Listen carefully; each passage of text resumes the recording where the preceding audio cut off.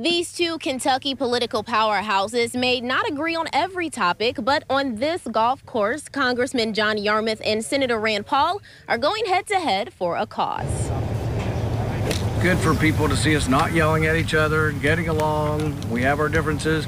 We also have things in common. Senator Rand Paul and Congressman John Yarmuth found common ground Friday at Valhalla Golf Club to give back to Louisville youth organizations. The two politicians came together for a golf match to raise money for the West End School in Louisville and Crusade for Children. This is a way to have fun and do something important for the community. While one legislator will be on the losing end, in the end, both charities win. The winning team's organization gets $7,500 of the $10,000 donation, and $2,500 will go to the other charity. Congressman Yarmuth is the best golfer, but it's not over till it's over. Regardless of who gets the most holes in one, the healthy competition is supporting efforts that make a difference in children's lives. And what the West End Boys School does is take kids that are on their own, in some cases homeless, and give them a place to stay, but more importantly, educate them, because education is the thing that will really change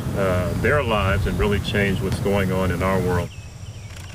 One swing at a time, the bipartisan leaders showcased both skills and unity for a purpose bigger than them. We both, Rand and I, have been very much interested in the West End School, for instance, and what happens in West Louisville. It's always about helping those less fortunate, and we've all been blessed here. Alexis Matthews, WOKY News.